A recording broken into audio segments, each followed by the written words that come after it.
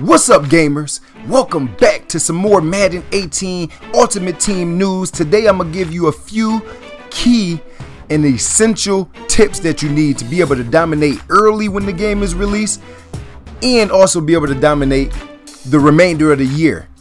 Getting a W is always a great thing, so go ahead, smack that thumbs up button, and if you're new to the channel, smack that subscribe button. I'm gonna be giving y'all more tips, more updates, and more news. You can see me right now on Mudhead.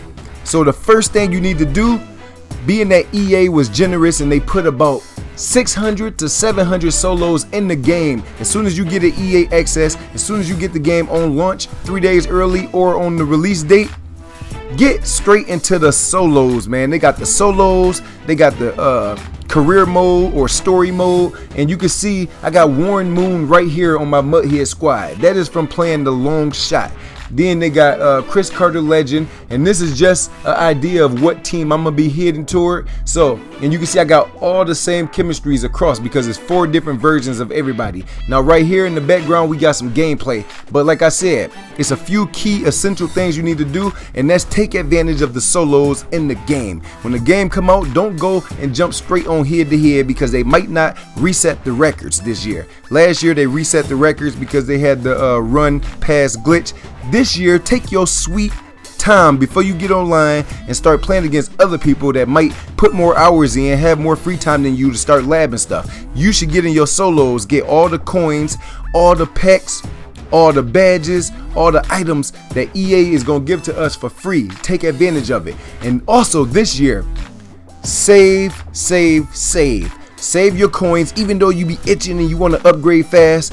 This year, from the looks of some of the gameplay, having Chris Carter, Warren Moon, all them higher and better tier cards is gonna be big time in this year's game. See, last year you had nickel blitz, dime blitz, 3-4 cover, 3 blitzes off the edge and stuff, so it didn't matter what kind of cards your opponent had. But this year, your overall in the cards that you have, it looks like it's gonna make a big difference in the game. So like I said, if you got badges, whether they silver, bronze, gold, elite, whatever else they come out with, don't be in a rush to get rid of them. Save them up, because last year they had badge masters with Fitzgerald and all these big time players that you was able to get, and a lot of people were selling their badges trying to get coins to upgrade their team real fast. So you need to save certain items, especially badges, but take advantage of the solos. You should not even go online for, I would say, the first 9 to 10 days, man. And also, when you plan your solos, that is a perfect opportunity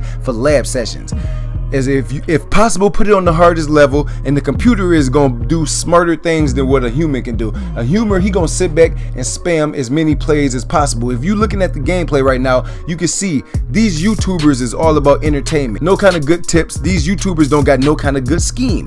They just like the YouTubers last year. A lot of YouTubers just came from nowhere last year because they had a glitchy game where you was able to do gun bunch over and over and over. You was able to do crossman over and over and over and all them glitchy things. This year, they leveled a lot of that out. So you need to get in there, get you a scheme together, something mediocre real life, 2 tight end sets, small packages. When you catch your opponent in nickel and dime defense, run it down their throat. Don't try to have highlight plays throwing it 40-50 yards down the field all the time. That's unrealistic. People will get tired having 5 and 6 cornerbacks on the field all the time. You need to play your solos, you need to save your coins, you need to upgrade your team, and then jump online after you got a scheme that you're comfortable with against different formations, cover 2, cover 3, cover 4, man coverage, and you got 2 or 3 plays that work against each one of them.